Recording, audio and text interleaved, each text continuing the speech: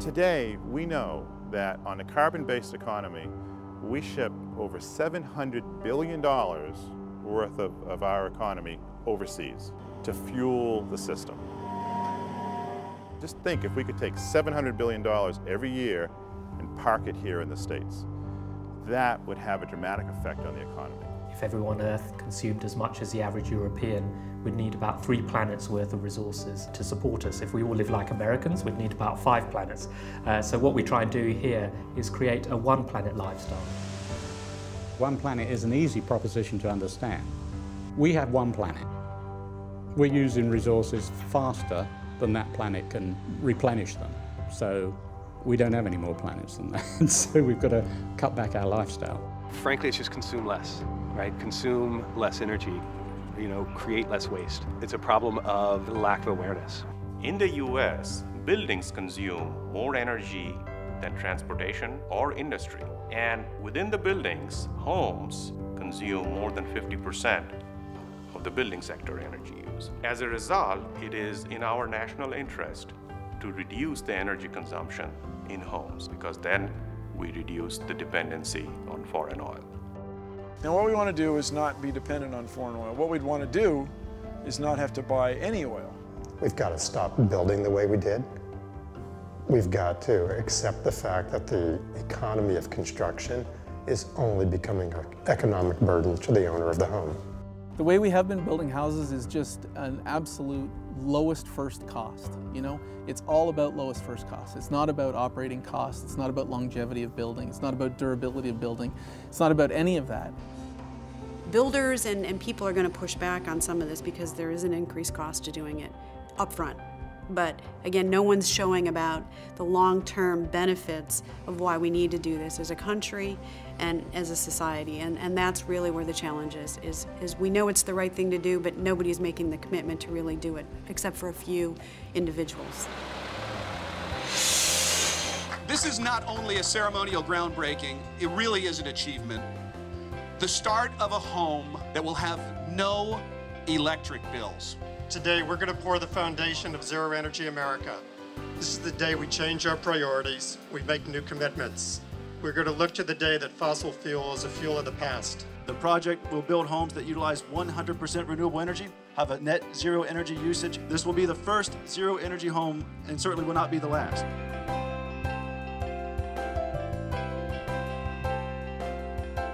Living in a healthy home certainly makes sense. Living in a home that operates efficiently makes sense. There's nothing green that drives the decision making. It's a smart decision, is the bottom line. Change comes from 2 directions. It's either consumer preference or it's legislation. We have no consumer awareness, and builders respond to their consumers. It doesn't so much matter who's in the White House or who's controlling Congress. These are just smart decisions that can be made oftentimes at the state and the local level. And that's kind of where we're waging the green war. It's really all very, very local. And so while we'd love to see greater activity on the national policy side, there's a lot of great stuff happening at the local level that's starting to catalyze this. Zero energy home works for everyone. It's zero electric bill. How can you go wrong? That's extra money for groceries, extra money for college, extra money for whatever the case may be.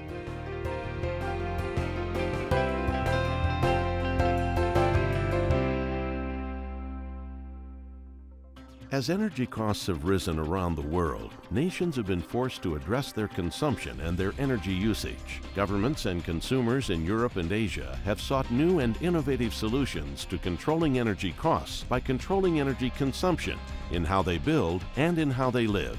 But with relatively cheap energy costs, America has stayed with the status quo and built houses the same way for more than 50 years.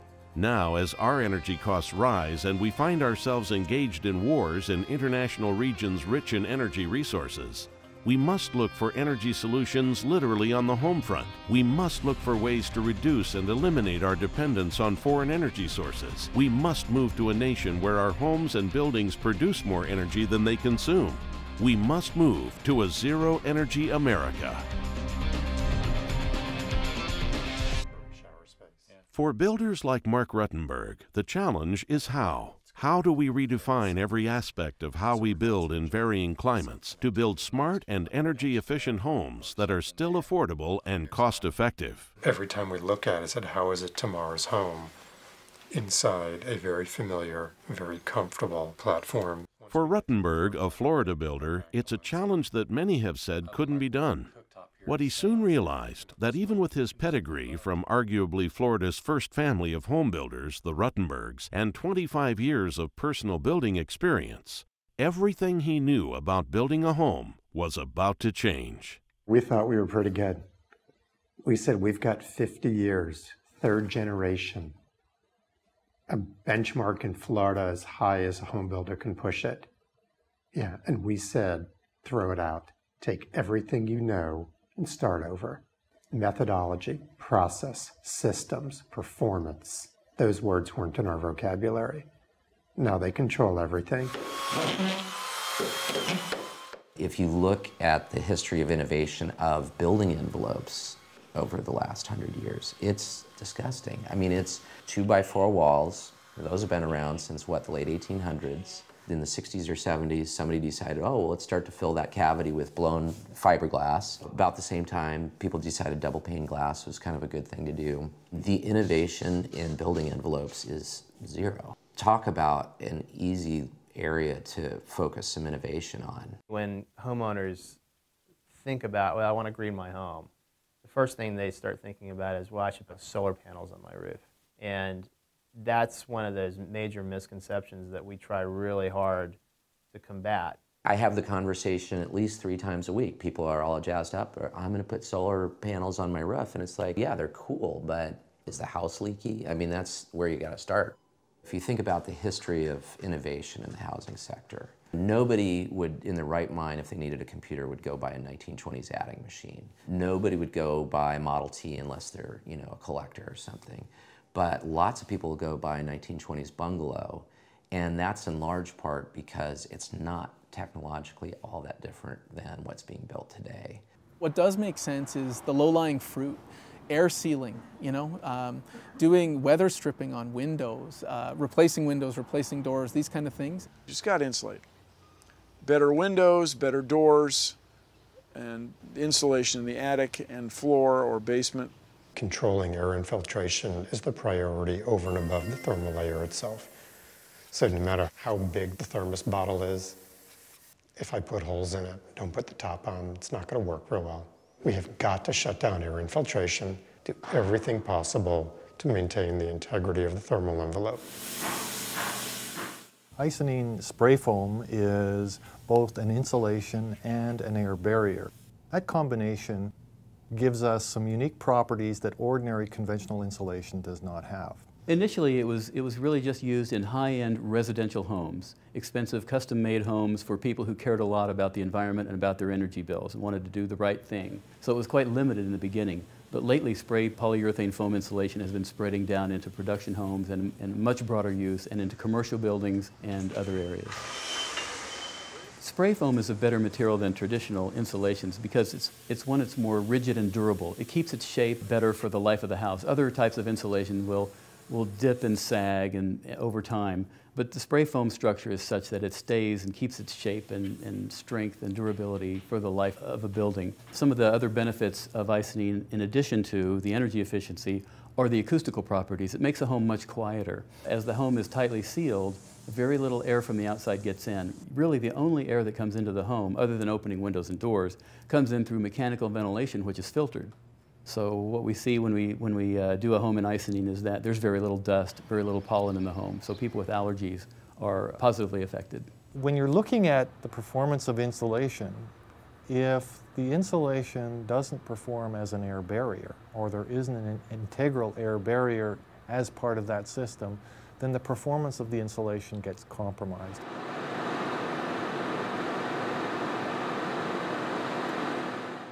If you take insulation and you adhere it to a surface, you can adhere it over things that normally used to be a problem in terms of thermal performance. The complicated structural materials, if you eliminate those thermal bridges, you get much better performance. And imagine a house that you can maintain constant temperatures and you can maintain humidity control and you don't have concerns about moisture buildup in the exterior walls or in the roof. Imagine the flexibility, the freedom that that brings, and that's what you're looking at when you provide this kind of a solution. Lots of folks have found with a simple change of insulating their attic in a warm air conditioning climate, at the roof line versus on the floor of the attic, they're saving upwards of 50% on their energy bills. Quite significant. The amount of energy that's saved is so substantial that in the life cycle of the product, it likely is the most energy efficient of any of the insulation products that you can use because it has that air barrier attribute. Engineers have begun to think of the building envelope as a system. And so the building envelope would include all the materials from inside, the paint on the inside of the home to the siding on the outside of the home and everything in between. If you design the building envelope properly, then you get good moisture performance to keep out mold and mildew, you get energy efficiency, and you get sound deadening so that the interior of the space is very quiet and pleasant. Back in 1992 when Andrew went through and this state just got devastated by a Category 5 hurricane. And our goal at that time was to build the best window we could build to protect people. And we developed an impact-resistant window. This shot we just did previously, and you could see how, yes, there was a nice cracking pattern. There was the outer layer, which was the IG that did break, but the window itself is still in great shape, no penetration. So this is what you expect from an impact window. As time went on and we started looking at the energy costs and looking at the movement coming to Florida and saying, okay, there's energy costs here that are getting higher. So now we had to marry that impact-resistant product to a really energy-efficient window. Well, one of the things that people should definitely consider is the functionality of the window in terms of the overall energy efficiency of the home and the impact that has on your other systems. You can decrease the size of your AC unit simply by upgrading your windows. And the net effect is a saving not only in the total building cost, but ultimately in your energy bills. With the Zero Energy project that we're working on with Mark Ruttenberg Homes, the windows that were actually installed were energy efficient, vinyl WindGuard impact windows.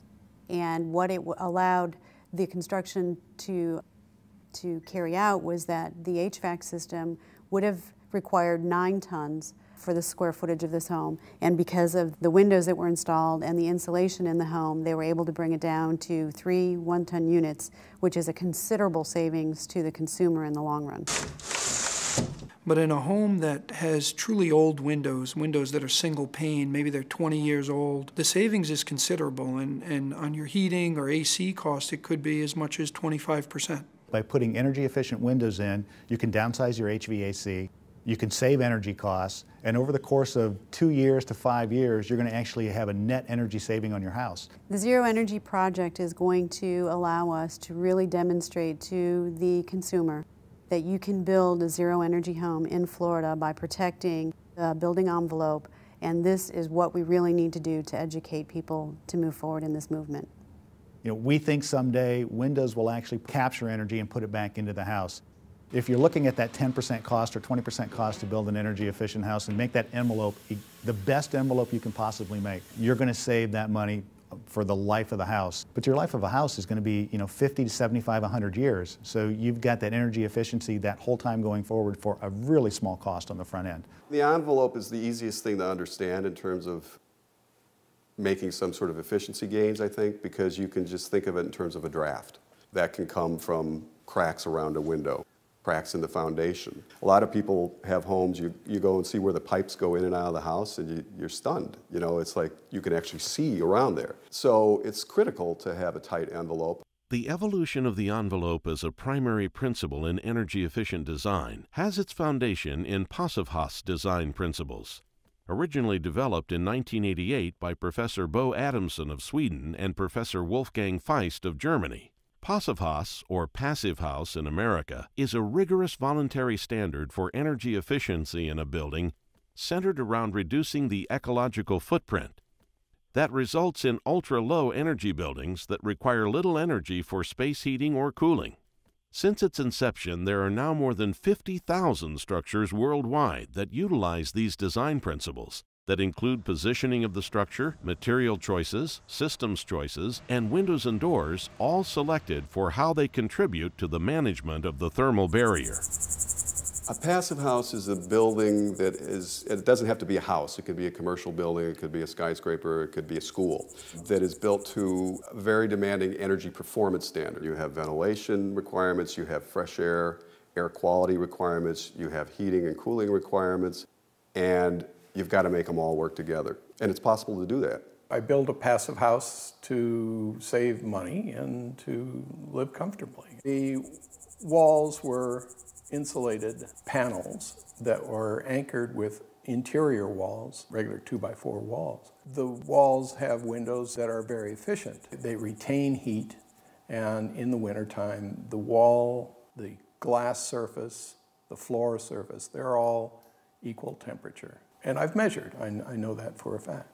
Energy recovery ventilation is a key part of the passive house design approach, and it's partly because the envelope is super tight, which means, conventionally designers build houses knowing that they leak, and that's how they make sure that you get enough fresh air in the house, which is not a great way to go about it, but it's been possible because energy's been cheap. Now you say, well, we're going to seal this thing, but when we seal this thing, what happens? Well, now we don't get enough fresh air unless we actively make sure we do. So you set up this very highly efficient energy recovery ventilation system where you have a really highly efficient motor, runs very quiet, and it runs at a very low level continuously.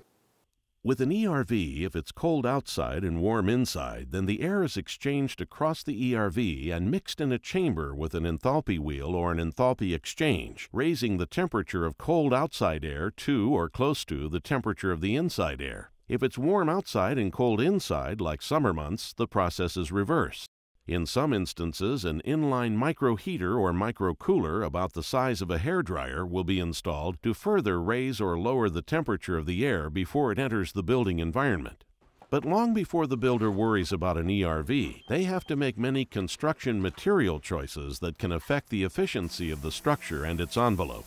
Today, there are a variety of products in this emerging marketplace that offer better performance for builders focused on increasing the effectiveness of the thermal envelope and reducing the ecological footprint of the home. When building his first zero-energy home, Mark Ruttenberg took the time to research and select the materials with that goal in mind. What we're looking at is AAC, autoclaved aerated concrete. Extraordinary structural performance, thermal performance, fire resistance.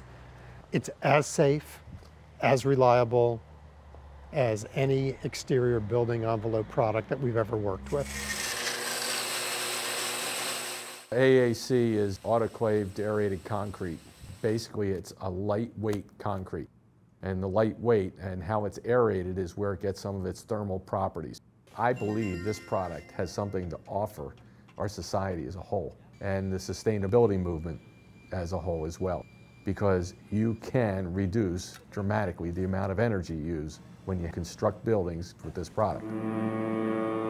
Energy usage ends up creating a lot of the CO2 issue that we have here in this country. And quite frankly, when you add up energy used in homes and commercial buildings, it dwarfs what happens, for example, in transportation. So it's very important to use a product like this and others to reduce it in buildings. Builders have an opportunity to offer the consumer something that can bring value, again, to save energy long term. But the builders have to be willing to proactively tell their buyers, I have this package for you. To say, here's what you're really trying to accomplish, and don't allow other people to value engineer out some of the really good things that can be put in sustainability-wise, particularly if they end up saving money in the life cycle cost of a building. The group here decided to test various types of construction. AAC was one of those, and another one was concrete block, and another one was normal kind of wood framing, if you will. We're asked to come out while Hable demonstrated the fire properties of each building. Well, after the fire first began, each one had the same fire load, 36 pallets in each one of the typical buildings. Within 14 minutes, the first wood building started to fail. A few minutes afterwards, around 15 minutes, the concrete building started to show signs of failure. It was just amazing. The comparison was clear compared to the regular concrete block construction and the wood construction. A fire was going inside the building. You could put your hand on the outside of the building and you couldn't feel the heat. And it's because it's so well insulated. You know, eventually it will char and whatever, but you're not going to feel that heat for a long time because it takes a long time to pass through. Hands down, it just proved how good their product is. What we learn about sustainability, and sustainability in my mind starts and ends with using energy. We have to be willing to make some trade-offs. We believe that you will may spend a little bit more somewhere, but you'll end up saving more because you save more energy later on. As important as the material choices are, how those products are manufactured is just as important. One company, Boral Bricks, is leading by example by redefining how a brick manufacturing plant is conceived, designed, built, and operated. When you're looking at the effectiveness of materials, your decisions are impacting you far beyond the home you're building. You're impacting the community, you're impacting the regional economies. If you start looking at the effectiveness of your materials, then start looking at the way they're made. Who's making them and where they're coming from. Boral Bricks is a great example. Cradle-to-cradle manufacturing facility, located where natural materials are available, located where they can take advantage of old existing methane gas, being able to run their plant on recyclable materials.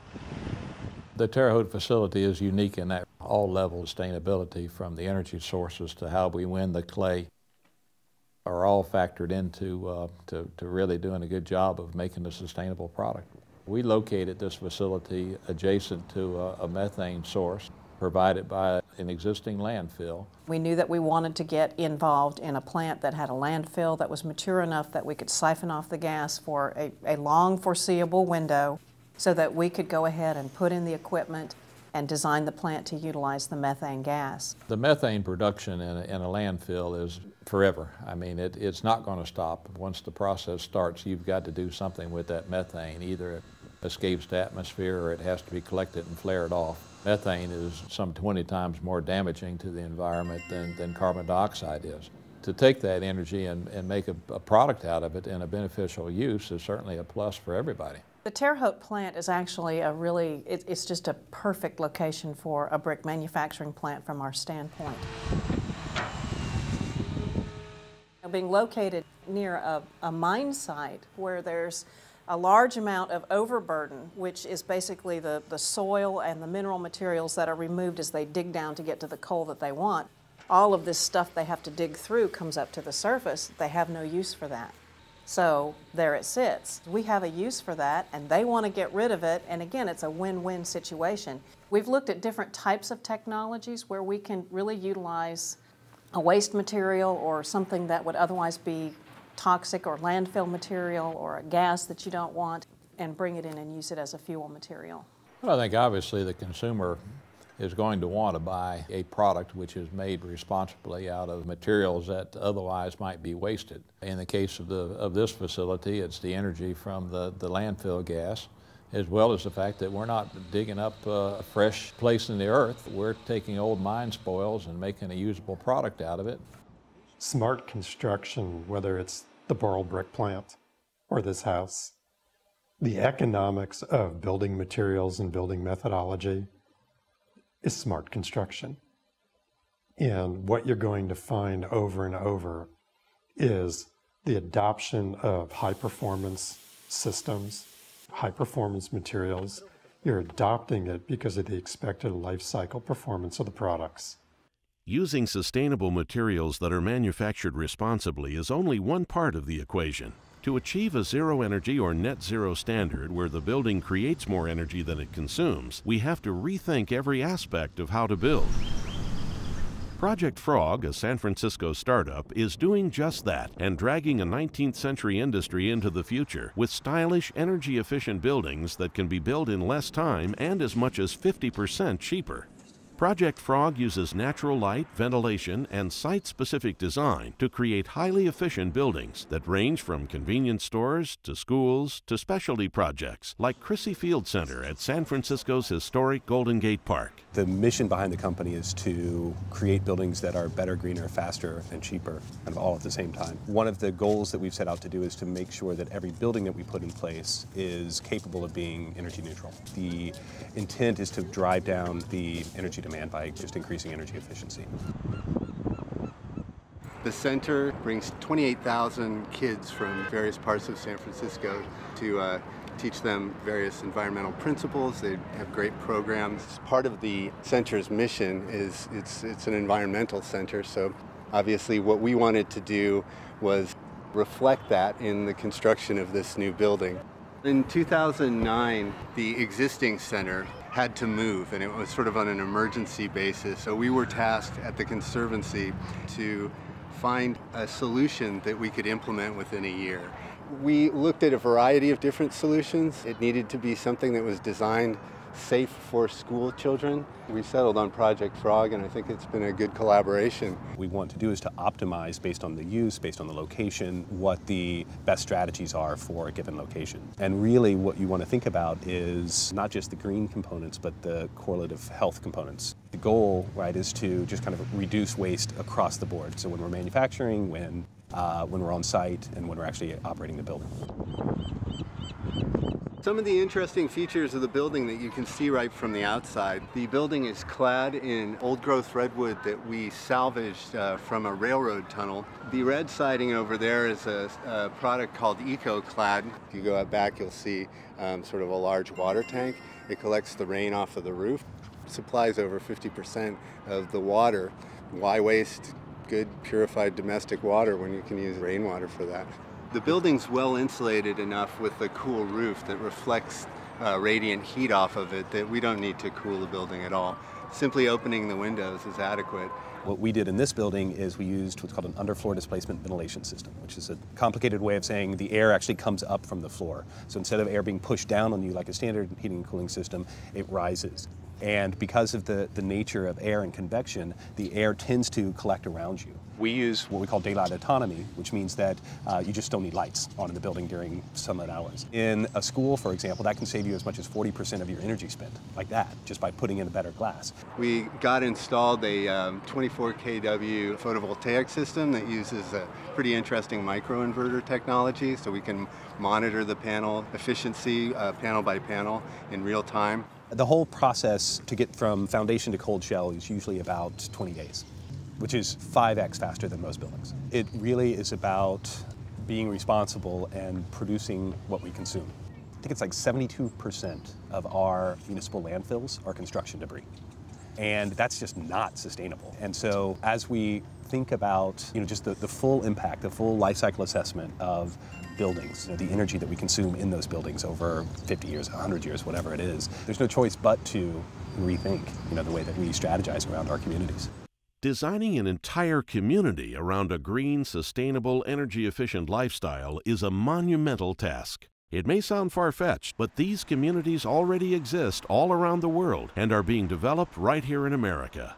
One London-based company, Bioregional, is driving development worldwide with the sustainable message of a one-planet lifestyle. Only consume what the planet can support.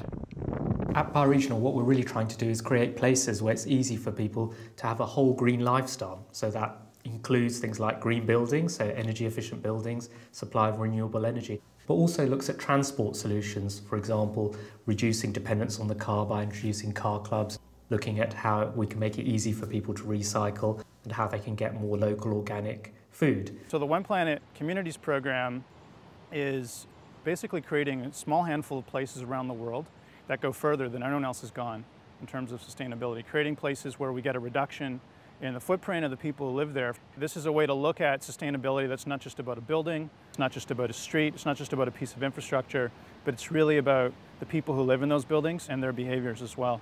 It folds all that together. So BedZ was really our first attempt at creating a place where people could lead a whole sustainable lifestyle. And it was really analysing BedZ that we came up with the One Planet Living concept. through the analysis of looking at where people's environmental savings were coming from, what really brought benefit, what perhaps we thought brought benefit but didn't, but also what improved people's quality of life. BEDSED was a project that was finished in 2002, and it was an initiative to create 96 homes in a sustainable passive solar village, and then have commercial space so that there would be jobs on site as well. Where we're standing right now, we're at the BEDSED Eco Village. That stands for the Beddington Zero Energy Development in South London. We've been here for about 10 years now, so we're quite settled in, and we're trying to find mainstream ways to live sustainably and at the same time have a really good quality of life. When we started to think about BEDSED, we really wanted this to be a place where if people made a personal effort, they really could live sustainably here. We did think very long and hard about the materials that we used here. Our aim was to choose local, environmentally accredited, reclaimed, recycled materials. Currently, about 20% of our electricity comes from the PV panels. The rest of our electricity is coming from the grid, and our hot water is coming from 3 efficient on-site gas condensing boilers.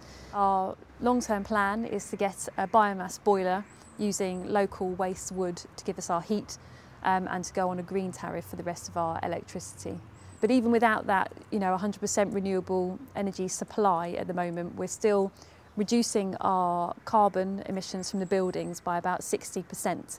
That's really good. I mean, that's down to really energy efficient appliances, the design of the buildings and the way that people are living in those buildings. So, I mean, that's already a big efficiency. We were looking at reducing our water use by about 50%, reducing our electricity by 25%, our heating by 88%, and reducing our private car miles by about 50%. We have met or exceeded all of those targets, so we're really happy with that. But if we look at the complete ecological footprint impact, we're actually not getting down to that one planet level, which we were surprised about. So we went back and we were checking all of our figures, doing more studies to see, well, what is happening here? And the thing is, BEDSED is quite small. There are 100 homes here, there are some offices here, we have a community centre, but when people need to go to use the schools, use the hospitals, use the shops, go to work, they're back out in the unsustainable world, so their impact is going to go up. This costs roughly about 50% more per square metre to build than a conventional development at the time. But really it was a test case. The idea was to learn from this and then take what worked and leave what didn't work and bring those into the next generation designs. So One Brighton, the next community that we've been involved in with the developer Bioregional Quintain, that is a profitable development, so many years down the line. One Brighton is a project built on the findings of BEDSED. One Brighton is a project right next to the train station in downtown Brighton, which is a seaside resort town. It's 172 units. It's a building in the United Kingdom that's gone further, I think, in terms of energy efficiency than almost any of the others. One Brighton is an example where we're creating a zero energy building.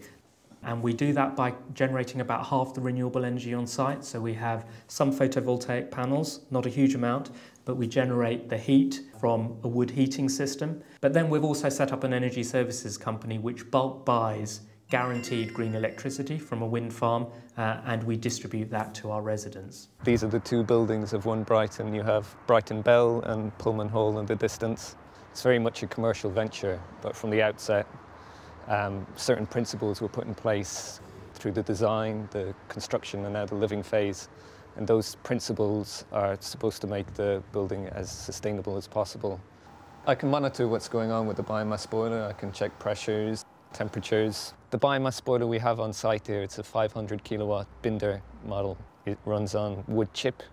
That wood chip comes from local Sussex forests.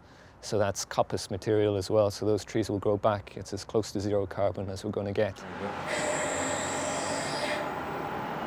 The heat that's generated from that is used to heat 20,000 litres of water, which is pumped as a district heating system around the entire building. That's 172 apartments, about 10 commercial units.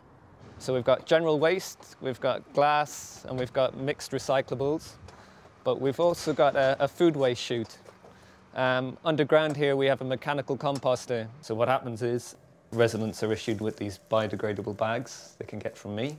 They fill it with whatever organic material they have. That can be leaves, bread, bones, meat, whatever. Drop it down the food waste chute. From there, it's put into the composter. In about 8 weeks, we'll get compost out there. We can use that compost that's generated in the rooftop allotments. What's unusual about One Brighton is getting all these different simple technologies in the one place. I think One Brighton has proved that you can build a project like this, make it successful. Every single apartment here has been sold, and that's bucking a trend in the UK. One Brighton, I think, stands out because it was a building that was delivered without any additional cost. So it was built within the conventional build cost envelope, but it's a zero carbon building. And this project had the best sales performance in the southeast of England. So it was very financially successful as one of the greenest buildings in the world. I think green living, it's very important into the future. And if people actually see the benefits in their lives, in their children's lives, and see that actually you don't need a major lifestyle change to actually live greener, I think people will jump on board. Through detailed analysis, we really understood that creating a whole sustainable lifestyle was important. That's everything, not just green buildings, but also food, managing waste and recycling more, and looking at transport. Sonoma Mountain Village is a fantastic project in California, just north of San Francisco. And Sonoma Mountain Village is a redevelopment of about 750,000 square feet of existing buildings. The project really was a vision of Brad Baker, who's CEO of Codin Enterprises. The vision was born on the fact that development can't keep being done the same way. If we're going to be stewards of the earth and we're going to be responsible to the environment. So HP Agilent had a factory there and they abandoned it. They left behind 3,000 parking spaces in these big box buildings that nobody wanted to do anything with. And this real estate developer that had been developing strip malls came along with a new vision, bought the property, and have created a new urbanist plan for the project that means that those existing buildings stay. They get retrofitted and they turn into job centers. And around the edge of those buildings, condominiums are put in place at the exterior, as well as retail, cafes, a new cinema, grocery store. And then all around those existing buildings, 1,900 homes are added. And so what you get at the end is a project where there's going to be 4,500 residents and 4,500 jobs. A place where you're going to be a 5-minute walk from everything you need. A place where 100% of the power is going to be generated on site using renewable power. And that's just the start. We have opportunity to expand that. The houses will be totally self-sufficient as well. There's a 15-year build out to this project. And it'll change as we go through, and we'll take advantage of new technology. So this is, to my mind, this is the start of something that's going to be absolutely fantastic. Our community, you'll be able to live here, you'll be able to work here, you'll be able to dine and shop here and play here. And you'll be able to do it all within this beautiful, sustainable community. You could have a green building, but to make a green lifestyle, you need more than a green building. You need a green community. And so we wanted something that had that scale, something that had places for people to work, places for people to shop, places for people to recreate, and then obviously places for people to live. And we thought by having the scale, we could have a much more comprehensive approach and create a much more holistic, sustainable lifestyle. So the first thing we did is we got energy efficient. We started turning things off that didn't need to be on, finding more efficient pumps and putting timers on things and really, just reducing the waste that was involved. We put our first solar array in 2006, and it was very impactful on our utility bill. Time went on, and we decided to add another array. And the other thing that happened is we got a lot more people out here. It went from being an abandoned campus to home to about 800 employees that come here every day. In here we also have what we call a business incubator, and it's a place where small businesses, instead of starting in their garage, they can come and plug and play and start their business in this incubator. And then they're grown, and then they take root as a fully fledged business in Roanoke Park or in Sonoma Mountain Village. We've completely taken the typical model and thrown it out. We started with jobs. We have around 800 people working here on site right now. So normally in a community like this, you would actually start with the homes, the people, then the jobs come along afterwards. Well, we've started with the jobs. While we've been going through the rezoning of the site and the entitlements for this site, we actually started leasing the space out here, which of course went along with the jobs.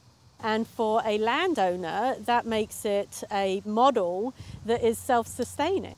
So while we're going through this, instead of sitting waiting on the economy for our return on our investment, we're already receiving a return on our investment. We went across the country, we actually went overseas, we tried to find other projects. We found bits and pieces of what we wanted our community to be like, but we did not find a true model. We were able to find new urban projects, and we were able to find sustainable projects, but we never found one that we felt had the look and the feel and the deep sustainability that we wanted. So a lot of what we're doing, we basically are kind of the pioneers on.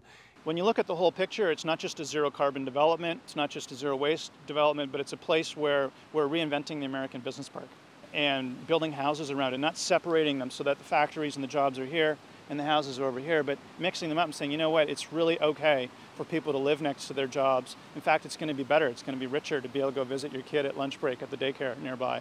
And I think that this is a template for not just new communities in the United States, but for the retrofit of the American suburbs and business parks. We knew going in it would be a long-term situation. We didn't know it would be quite as long-term as it's turned out to be.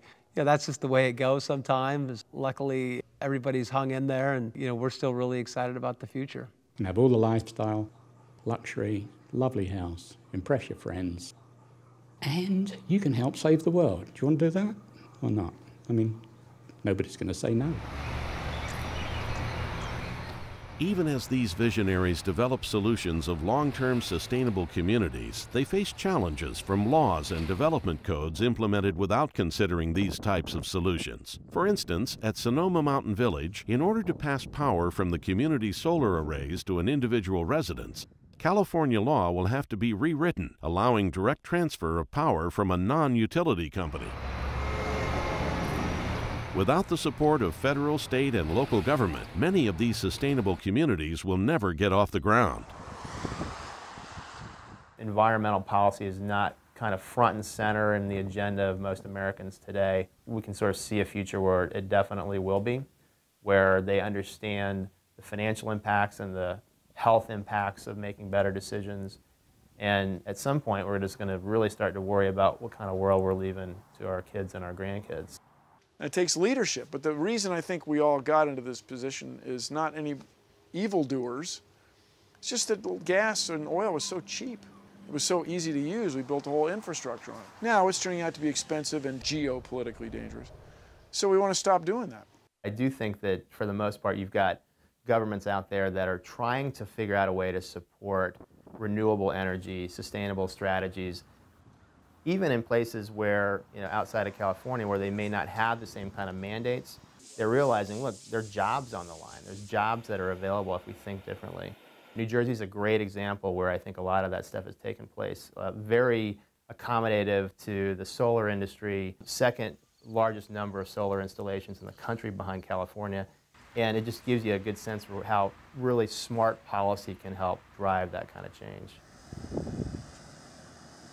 This is the first of its kind. This is the first commercial net zero electric building in the United States. 31 Tannery is a great example of being net zero today versus 10 years down the road. We found out it's doable.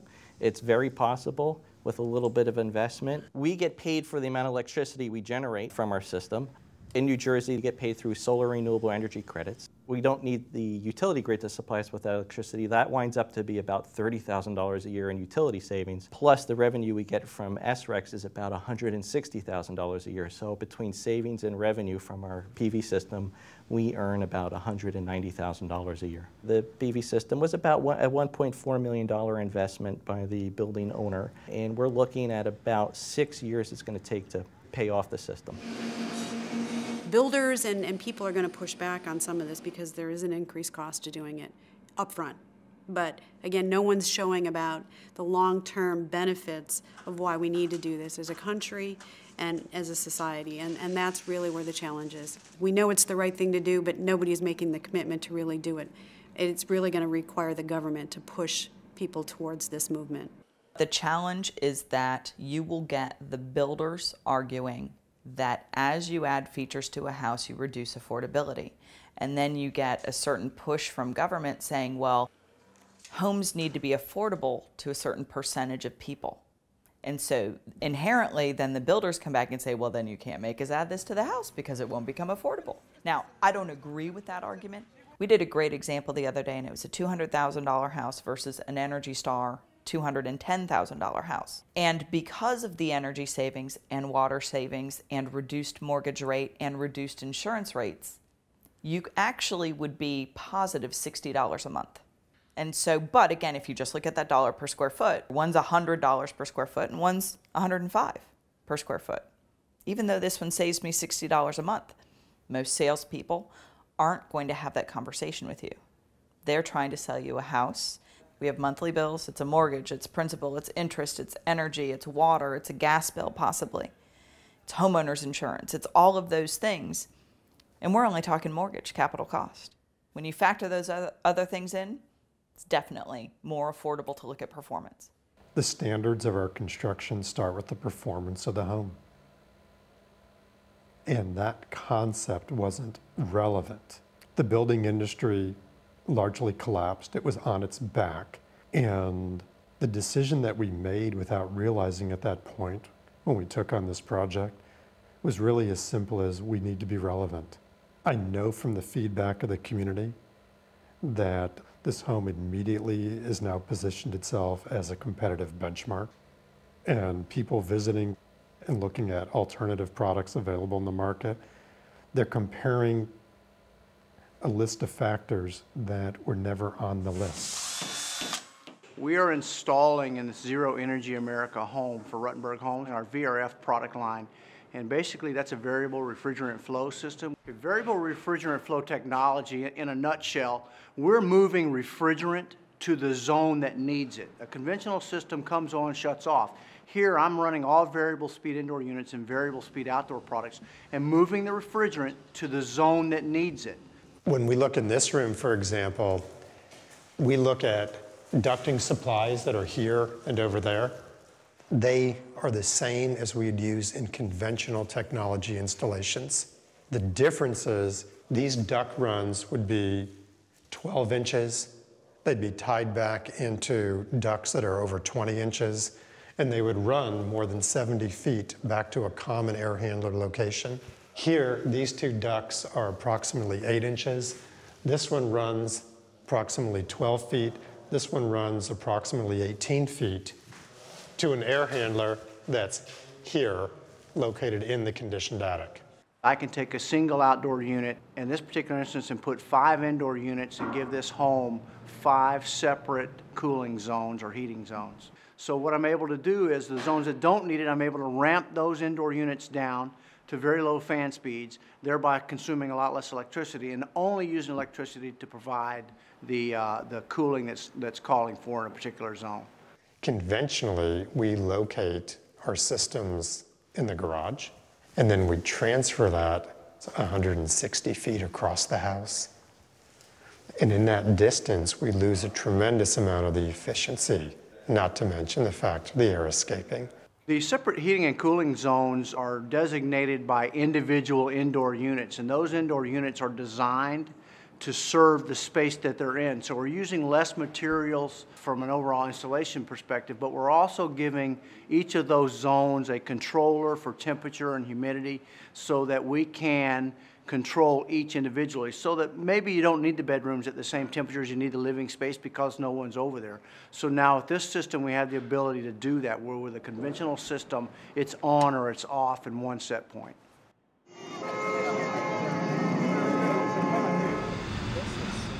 In the history of LG Group, LG has been greatly successful in home appliances. In the future, LG thinks about environment for the human being and how to save energies and how to deliver more benefits to the customers from the environmental and energy saving the prospect. The technologies that we are using at the moment, we call is a VRF technology, variable refrigerant flow technology. 이와 같은 시스템 같은 경우에는 If we compare it with the conventional system, when you're talking about conventional system, you're referring to the chilled water system or the fan coil units we use. The most popular thing that is applicable in your market may be the ducting system. So instead of going to one-to-one system, if you have a multi-split system, you can considerably reduce the installation cost, the first thing, and the second part is the operation cost that is coming up with this system. So when you compare both these costs, this is more cost saving. Our vision is to be a solution provider for total HVAC solution and to become a real energy solution company in the future. We believe this net zero house project in Florida is a perfect fit for our evolutions. And we view this as a good example and platform to demonstrate our energy efficient equipment. And we believe this can be a great educational platform since we can demonstrate how it works and our energy efficiencies can be operated as well. What you're looking at here, this is the star of the HVAC show. This is VRF technology. What is so different about the capacity of this equipment, we're able to ramp down to 13% of the production capability, and we're able to ramp up to 130%. So contrary to conventional air conditioning standards where the switch is either on or off, I'm at 0 or I'm at 100. In order to gain extreme efficiencies in HVAC design, as the load on the house changes and the demand for heating or cooling changes throughout the house, we have to have a condensing system that can adjust itself so it's only producing really what the house is calling for. If I was installing a conventional straight cooler heat pump operated system, the typical Florida new construction environment to the VRF system, it's going to cost more money. But as soon as you say to me, but I want to add zoning to a conventional system, I want to upgrade the SEER. SEER relates to the efficiency, higher the efficiency, lower operating cost. As soon as you say to me, I need a variable speed fan, as soon as you say, I really should go to a variable speed compressor, it's going to cost more money. So I keep increasing the cost of the conventional system. Once I do that to try to mimic the effectiveness of the VRF system, I've never reached the true effectiveness of the VRF. I didn't come close to reducing my operating costs to the cost reduction available through the VRF operations.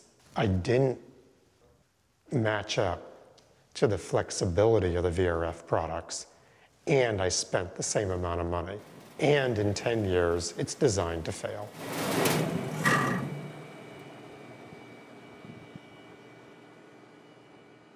Real case and real life studies is we're seeing as much as 40, 50, 60% energy savings on an electric bill for these systems. Any of these homes that we're building nowadays that are tight and we're trying to run conventional systems and run a snake ductwork, large ductwork through attic spaces and restrict airflows. And here I'm running 1/4 inch and 1/2 inch copper line sets through these chases and truss spaces and then putting these little air handlers where they go. And by doing so, we just greatly improve the comfort levels of the homes that we're working with. We've been investing in VRF technology for long, and we've been heavily pursuing this technology to be the platform to win. And as a result, we are seeing the growth rapidly. And regions like Europe, regions like Japan, already embraces heat pump technology as a source of renewable technology. And the penetration of this technology accelerated in Europe already up to 40%. Countries like UK, France, and Italy. And also in Asia, China, Korea, already more than 60%, including Japan. So when energy cost is becoming more important factor for builders and contractors, they are accepting these technologies. By employing passive house design principles for the thermal envelope and achieving a tightly built home with very little air infiltration and heat transfer, Mark Rettenberg set up a system where VRF air conditioning technology could reduce the energy consumption required to heat and cool the home. This overall system design to reduce energy requirements then allows the builder to look at solar solutions for the home. Because of energy consumption reductions, solar becomes a viable, cost-effective solution, especially in Florida. In the second half of Zero Energy America, we'll explore solar as a viable option to not only reducing our carbon footprint, but reducing homeowners' monthly expenses. We'll go to Germany, a world leader in renewable energy, and discover how a simple incentive program being emulated now in Gainesville, Florida, has halted the construction of new nuclear and coal power plants and made the country capable of producing more renewable energy than it consumes. And we'll explore new technology and products that make energy-efficient, sustainable construction a cost-effective reality today. Plus, we'll look at real answers to not only what the government can do, but what you can do to retrofit your current home right now to help move us to a zero-energy America.